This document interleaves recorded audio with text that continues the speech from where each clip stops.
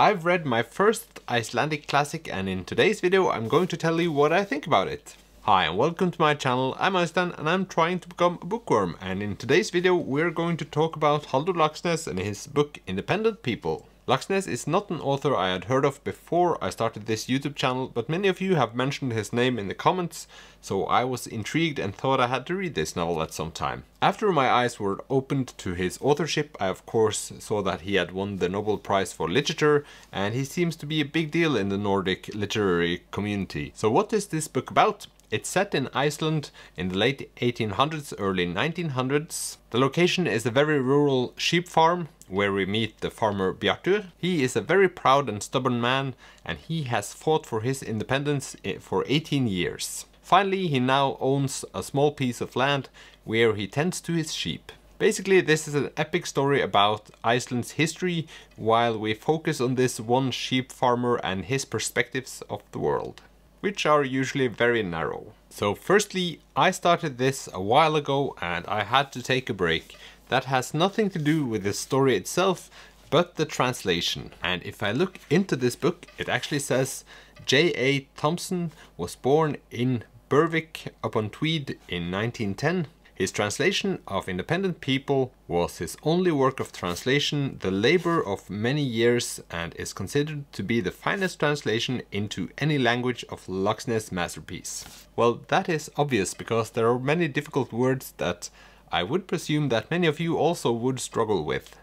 I hope. So in the first 100 pages I had to Google a lot, but even Google wasn't sufficient in many of the cases. And I'll read a little text because there's one guy on Amazon who really saved me while I read this story. The book needs a better translation. The translator's use of archaic and uncommon English words is distracting. For example, the word bigging is used on the first few pages to denote the ruins in the valley.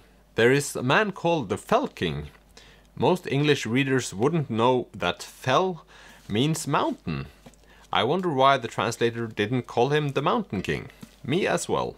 And the funny thing is that many of these words are actually quite similar to Norwegian, because I would presume that he has taken some of the Norse language and used the original words, or similar words at least, but it made it quite difficult. I do not know if there's a newer translation, but if you get this edition, be aware there might be some very old language. But after a little break I got some spare time and I could read a lot of pages in one go that really helped me forward. This is actually the first book where I actually started all over again after exceeding 100 pages, just because I felt it was important to get a fresh start. The story actually begins by talking about the history of Iceland, and yet again, as I did with Kristín Lavransdatter, I felt like I was a part of a fantasy novel.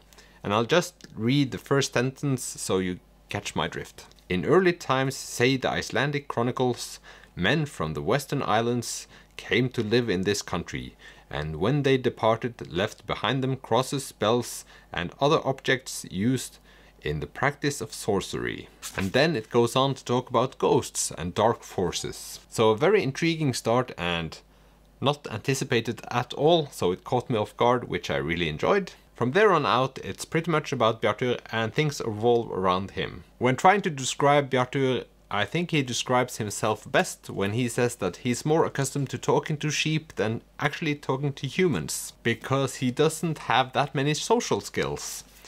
And is also very archaic himself and stubborn, and he likes to do things his own way. And if someone disagrees with him, they can go to hell or just disappear. But I think Laxness wrote about Bjartur also with a touch of love, because the character Bjartur is so well established in the start of the book that you sort of get his reasoning and understand why he ends up doing the things he does, even though you don't agree at all. One example of this is that Bjartur don't believe in loaning money, and he sort of drives his family mad, and he ruins a lot of opportunities for himself because of this. But since you know that he is an independent man and has fought for his freedom, you get that he has this mindset, even though it's hard to think that you would have done the same thing. Something that surprised me with the story is that there is very little character development, almost none. There is something happening towards the end of the book, but I don't know what to think about it. Or, that being said, I'm still thinking about it without forming an opinion about it. The other important person in this story is Bjartur's daughter, Ásta Sólilja. She doesn't demand much, but she gets nothing. And I felt bad for her through the whole story. And at one point she sort of disappears from the story, and the whole time I'm just sitting there waiting for her return. Because she becomes a very strong character in the book, even though she's not mentioned. Also, the birth of Ásta Sólilja is maybe the worst thing I've read in a book ever. It's really gut-wrenching. Let's just say I was very unhappy with how Bjartur dealt with that situation. I think I'll end it there to not spoil too much. But those pages describing how she came into this life will live on with me forever, I think. So the book is called Independent People, and often when you read classics, very many things are understated. They're not mentioned as much. It's sort of just the theme of the book, and then you just have to think about it yourself. But this book is the complete opposite. I haven't googled how many times independence is mentioned in this book, but it has to be a lot. I actually found it quite refreshing in the start, but after a while I sort of got tired of listening to Bjartur talk about independence and the importance of independence, but it certainly got the point across. And talking about independence, they also discuss a lot of politics in this book, especially around the subject of cooperatives.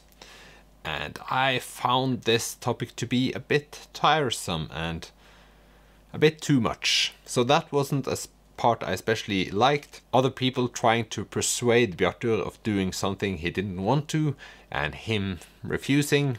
And that's basically what happens. More things happen, but I found it just to be a big waste of time often. One thing that I did want to hear more about when reading this story was the aspect of superstition and folklore, Icelandic history. Each time these ghosts or talk about ghosts came up, I got really excited and wanted to know more. So I was a bit frustrated that that wasn't a bigger part of the story, but it sort of would have felt weird if it was as well. And that's because the story is mainly about Bjartur and his small farm, so it may have been weird if the folklore part of the story would have taken a bigger chunk of it. I don't know.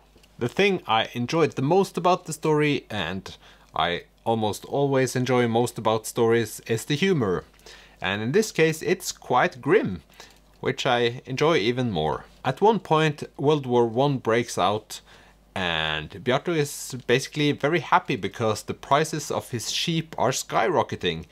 So he could not be happier. He sort of wants this war to go on forever, which is just so dark, but also so in character for him as a person. So that I just found hilarious. And it gets grimmer when you think about this being published in 1934 and 35. Things didn't pick up from there. And there's this one scene where Bjartur thinks he's facing the devil, and he's just his most stubborn self. Standing up to the devil, he'll rather die than lose his independence. And it's just told in this weirdly funny way. But I genuinely loved the sense of humor in this book. It got really dark at times, because this is not a happy novel.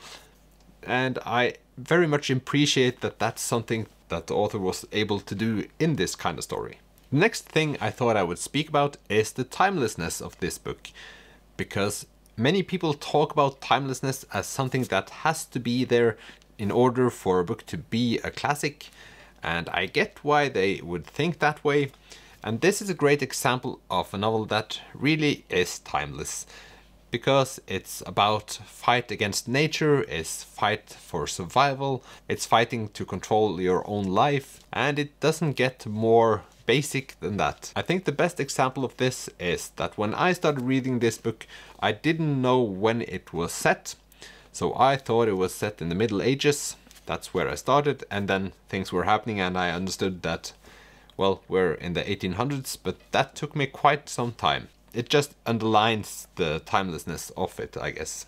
And even when they discuss politics, you can easily draw lines between things that are happening today and the things they are discussing in this book. I gave this novel 3 out of 5 stars. Often when I'm nearing the end of a novel, I tend to give it a higher rating in my mind than I actually thought of it, but with this novel I thought all along that I enjoyed it, but it was a 3 out of 5 star. And that's because all of my ratings are based on my enjoyment of the actual reading process. So even though I thoroughly enjoyed it, I at times felt like I had to give it more than it actually gave back, and it was kinda slow. But I actually don't think there's any way of shortening this book. I felt like everything was in the place it should be, and in that way perfect. Another thing I've been thinking a lot about lately is that all the books that I end up thinking about after I've read them, I've given 3 out of 5 stars. So this book is not yet processed up here. It will take months before I'm actually able to form a real opinion about what I thought about it. Because I know that my life will bring me back to this novel and make me reflect on it many times. And I guess for many people that would mean that this is a 5-star novel. And I sort of get that, because when a book brings you into new perspectives and gives you new insights and ways of thinking, that's worth it. But as far as my reading experience goes, this is a 3-star. You might think now that I would have given it a 4-star if I read this in Norwegian rather than English with this especially difficult for me translation, but I don't think so. I found the language very beautiful, but I'm just not able to discuss language in itself. To give you a quick summary, I'm very happy I read it. It will live on forever in my mind. I will think about Bjartur each time I meet my real life Bjarturs, which is something that's going to happen. I'm pretty sure I will read more books from Halldór Laxness. I've certainly bought books from the author, so that's one incentive. I could have been speaking a lot more about this book, but I think I'll leave it at that. Have you read it, or are you thinking about reading it? Please comment below, and thank you for watching this video, and I'll see you in the next one. Bye!